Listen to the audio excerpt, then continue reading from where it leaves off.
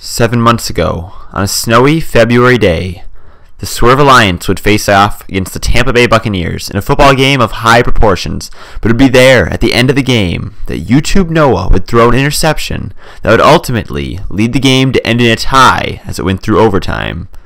Now, YouTube Noah, Spawn Trapped, and the rest of the crew is back facing off against the LA Rams. They'd start the game back behind the 20. A faked handoff would lead Spawn Trap to throw would end up being an interception after he threw the ball in the direction of Fly. You can see Mark Barron just come in and pick that thing off as Fly goes elbow to the face in this primetime matchup. After a Rams field goal, Swerve would once again go 3 and out, leaving Strive to look in disgust as the Rams defenders got up in his face. But you get it started with the running game on the next possession. It's Kicks, the little man. If you don't have a passing game, you got to establish a running game with that guy, and he's able to do it right there. 3 minutes to go before halftime, trailing by 6 with a 5 wide out set. The pass would fall incomplete on a 3rd and 17 just outside of field goal range. The Rams chewed the clock, but Swerve would get it back as Spawn Trap connected with YouTube Noah along the left sideline. Just one play later, here would be Spawn Trap scrambling out to the left. He had running room, but he'd hit Strive on that left sideline. Look as he keeps his toes in bounds, dragging him to make that catch. Then 25 yards out, he's looking for Fly. Up top, the tall man, able to make the big catch. He's that slot receiver that puts up 6 points for the Vikings, who would make the extra point and take a 1-point lead over the LA Rams. Going into the second half, you don't see jukes like that every day. A dirty spin move from Kicks, and then here on the crossing pattern, Strive with a nice cutback to avoid the collision and get some extra yards after contact.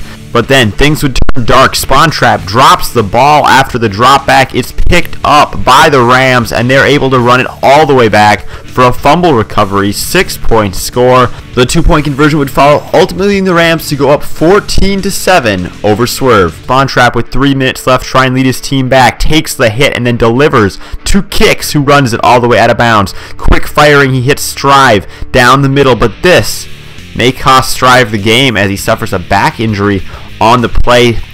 Spawn Trap and Zimmer trying to work out how exactly they're going to get these final points. Here they go, trying to get it in the end zone on 4th and goal with less than 2 minutes left. They turn the ball over.